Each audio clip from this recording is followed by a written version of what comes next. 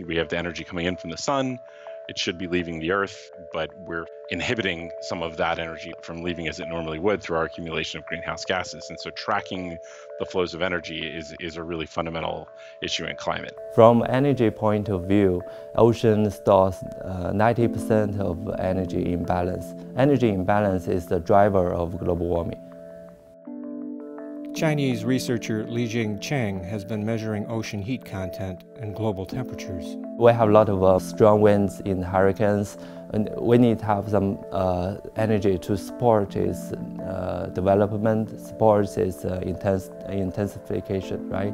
The ocean heat content is the energy source of the hurricanes. The rain from a tremendous storm like a Hurricane Harvey has to come from somewhere.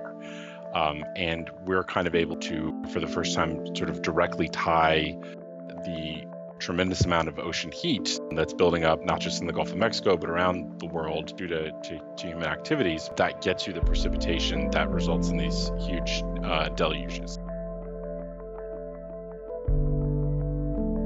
We have actually analyzed where the water vapor came from, and it came out of the ocean, and the ocean heat content was at record high levels. Because Hurricane Harvey was isolated geographically from other weather systems, it provides a good example for scientists seeking to tease out the interaction of ocean heat with a specific storm.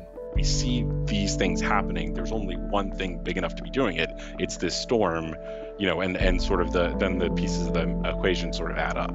Hurricanes draw heat from the ocean as fuel and cool the surface in their path, as this NASA animation of Hurricane Katrina shows. We find that the ocean loses heat during Harvey because it fuels the Harvey development, and then this energy goes into the precipitation. The extra water vapor is the fuel for all kinds of weather systems, whether it's an individual thunderstorm, but especially things like tropical cyclones and hurricanes. But the thing that's not going to weaken is how much rain Harvey, or what's left of Harvey, is going to drop. Look at these astronomical rain totals. This is going to be devastating flooding. Harvey extracts energy from ocean and release heat by precipitation.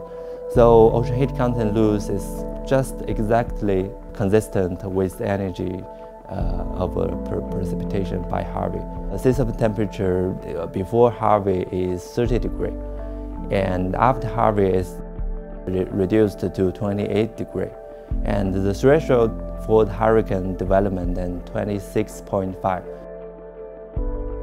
We can start to say some types of extreme events have become more likely. They would have been much less likely in a climate where we didn't pump out all these greenhouse gases. So if you're going to deal with climate change, the first thing you do is to try to stop it from happening in the first place. This is called mitigation, and we cut down on emissions.